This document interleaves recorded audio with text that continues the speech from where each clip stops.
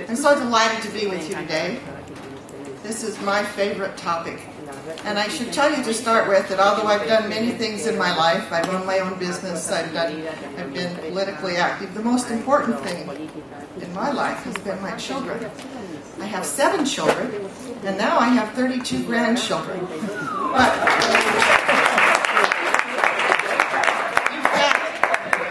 At the United Nations, Peter Smith is one of our strong activists, pro-life activists, and he says, is there hope for the future? Yes, Susan Roylance has 32 grandchildren. But let me tell you, the most important part of that is I have 7 children, and all of the mothers, 7 families of those children are at home taking care of their children. And my youngest daughter, they don't make a lot of money, but she has her master's degree in education, but she has chosen her children to be her highest priority. And I believe that is my greatest contribution to society. All of my children and grandchildren are contributing. You just can't say that 1 or 2 children is what it takes in order to have children who can participate and contribute. Now, it's been almost 45 years, a little more than that, since 1977 when I attended a conference in the United States on women. Each state had their own conference, and then we had one in Houston that was a culmination of all of those conferences. And they promoted eliminating stereotypes of women. Now, a stereotype of a woman at that time was a woman as a mother. So they wanted to eliminate that stereotype. And so what did they promote? They promoted women getting into the position of writing books for children, of getting into the position of writing the stories for the TV programs.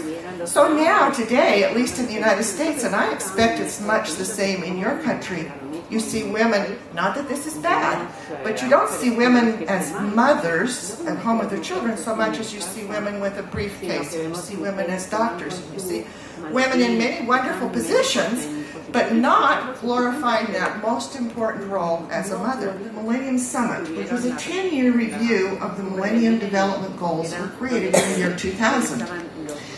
And I had gone back to New York about 3 times in working in the negotiations and trying to influence the recognition of the family and of mothers. And we failed totally. There was nothing in that document that recognized the importance of the family in society. And one of the individuals who was over the projects for the United Nations, for the Economic and Social Council, said, because family was not mentioned in that document, there were no projects or programs for the United Nations that could focus on working with families. And I thought, what a tragedy.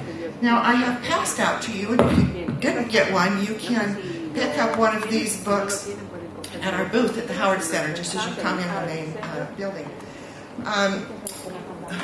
I decided that we needed to show that all of these goals could be met best with the family involved. And the subtitle of the book is Using Family Capital. Family capital is a term that we're trying to promote to achieve the 8 Millennium Development Goals. Now, very quickly, we also have excerpts from it in Spanish, so if you don't read English, you can get this in Spanish. It's not the whole book, but at least it's important parts. Just very quickly, the goals: eradicate poverty and hunger, achieve universal primary education, promote gender equality and empower women, reduce child mortality rates, improve maternal health, combat HIV/AIDS, malaria, and other diseases, ensure environmental sustainability, and develop a global partnership for development. And I said, how can you reduce child mortality without involving mothers in the family? How can you improve maternal health without educating mothers in the family? How can you overcome HIV/AIDS without talking about it in the family and trying to improve in every one of those goals? So we decided to do this book. Now, I'm the coordinator in putting it together, the chapter on family capital, but there are experts in the trenches, the people who have worked hard on these subjects. In every one of these chapters, people who are showing ways that actually these things can be improved with the family. Now, as we all know, and as we've heard so gloriously, the mother is the heart of the family. Now I want to just show you a few slides that take some of the wording from the book that talks about the importance of the woman as a mother and in the family. We present in this book that women have unique qualities and special strengths. They're not the same as a man. They're special in their own way. There's a complementarity between men and women. Again, not the same. We're not interested in an equality that makes us the same. We're interested in an equality that recognizes that there are biological and psychological differences between men and women.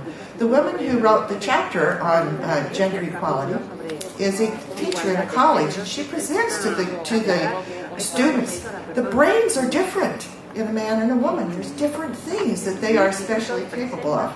You can read more about that in this chapter in the book. Within the family, if we want to overcome the problems of society, it's the loving recognition of our equal value as human beings and the unique qualities as a girl or a boy, a woman or a man. Within the family is where you raise your children to understand the importance of girls and the importance of boys. And to, as these people have so wonderfully done, raise the value of motherhood. This is not a problem or a disgrace or tearing women down. It's their glory to be able to be a mother. And so there are differences that we need to point out. We need to help girls want to become mothers, want to get married and want to become mothers. It's so important that we do that because society as a whole is moving girls away from wanting to become mothers and to have a family. And so we as mothers need to do all that we can. There's a book in the United States that's called Our Mothers Lied to Us. And it's written by a woman who, her mother was a part of the generation in the United States that I was talking about in the beginning, where they wanted to change the stereotype of women as a mother. And she has discovered, she's one of the girls that was raised with that kind of a mother, that that's not where happiness is. Our mothers lied to us. So we, as this generation of mothers, need to teach our children the great value of motherhood. The woman is the heart of the home. The failure to respect both the value and the rights of each family member is a corruption of human values. The heart of the human problem is the human heart, and the mother is the heart of the home. The strengths that are unique to women are nurturing, reconciliation, and relationship building. We launched this book at the United Nations on the 14th of May, just last week. And one of the news people that were there asked the question of Lynn Walsh, who wrote that chapter, well, is there any reason why men can't raise children just as well as women? Is there anything special about women in that process? And her answer was yes, especially in those early stages of life. Women are endowed with special characteristics that help them to be mothers. There's hormones, there's a lot of things within that mother that helps her to be more attuned to the needs of that baby than a man. Now that doesn't mean a man can't be a wonderful father and a great help, and possibly can be the nurturer later, but in those early stages there just isn't any question. The family is an agent of change. The marriage of a man and a woman with equal partnership, with natural complementary differences, and value and respect for self and others can make the world a better place. It's also important, and I noticed in a previous discussion in this room that they talked about the fact that it was the education of mothers more than anything else that reduced maternal mortality. And we believe, and it points that out in this book, how important it is to educate a mother. We need to break the chain of inequality with a loving and supportive family that will remove any barriers to schooling, because an educated woman has more to offer on an equal level as a wife and as a partner to her husband. She has a positive impact in the lives of the children as a role model, and the impact multiplies in neighborhoods and communities.